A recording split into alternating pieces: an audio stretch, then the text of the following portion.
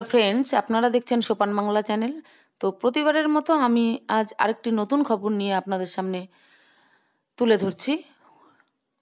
তো তার সাথে সাথে আপনাদের আবারও বলবো যে এখনও যদি এই চ্যানেলটি সাবস্ক্রাইব না করে থাকেন তো চ্যানেলটিকে সাবস্ক্রাইব করতে পারেন, কেননা এই চ্যানেলে শিক্ষামূলক এবং চাকরি সংক্রান্ত যে কোনো খবর আপলোড করা হয়ে থাকে। তো চাইলে এখানে সাবস্ক্রাইব লেখা যে বাটনটি রয়েছে সেটি ক্লিক করবেন এবং পাশে যে বেল বাটনটি চলে আসবে সেটিও ক্লিক করবেন। যখনই কোনো নতুন খবর এই চ্যানেলে আমি আপলোড করব আপনার কাছে কিন্তু নোটিফিকেশন হিসেবে পৌঁছে যাবে।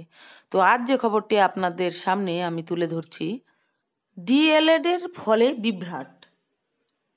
তো ফল বিভ্রাটে ঘুম উড়ে গিয়েছে জেলার প্রাথমিক স্কুলের কয়েকশো শিক্ষকদের।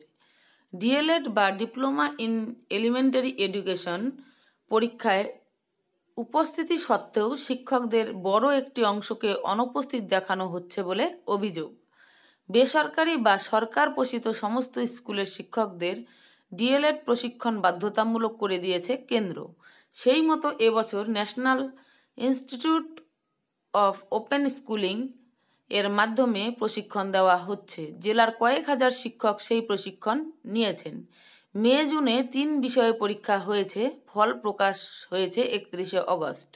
কিন্তু অনেকেরই মার্কশিটে একটি বা দুটি করে বিষয়ে অনুপস্থিত দেখানো হয়েছে। প্রাথমিক শিক্ষা সংসদের তরফে বলা হয়েছে, যারা পরীক্ষায় অকৃতকার্য হয়েছেন বা অনুপস্থিত থেকেছেন তাদের 7ই সেপ্টেম্বরের মধ্যে নতুন করে ফর্ম পূরণ করতে হবে। ফলে ওই শিক্ষকদের কার্যত কোনো সিদ্ধান্ত নিতে পারছে না। প্রায় প্রতিটি সেন্টারে সিংহভাগ শিক্ষকের ক্ষেত্রে এই বিপত্তি হয়েছে। তারা স্টাডি সেন্টার থেকে শুরু করে নানা জায়গায় দরবার করেছেন, কিন্তু বিশেষ লাভ হয়নি। অথচ ফর্ম পূরণের সময় হয়ে আসছে। বৃহস্পতিবার তাদের একটি বড় অংশ দেখা করেন প্রাথমিক শিক্ষা সংসদের কর্তাদের সঙ্গে। সেখানে তাদের সমস্যা সমাধানের প্রতিশ্রুতি দেওয়া হয়েছে।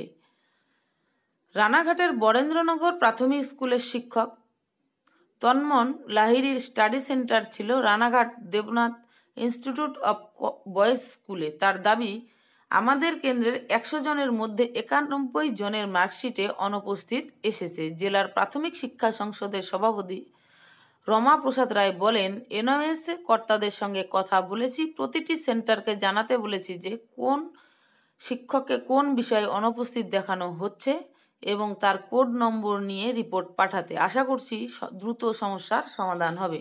তো একটি গুরুত্বপূর্ণ খবর আপনারা শুনলেন যে এই ডিএলএড এর ফলেও বিভ্রাট। তো সঙ্গে আপনাকে ধন্যবাদ জানাবো এই চ্যানেলটি দেখার জন্য। অবশ্যই শেয়ার এবং লাইক করবেন এই চ্যানেলটি। নমস্কার।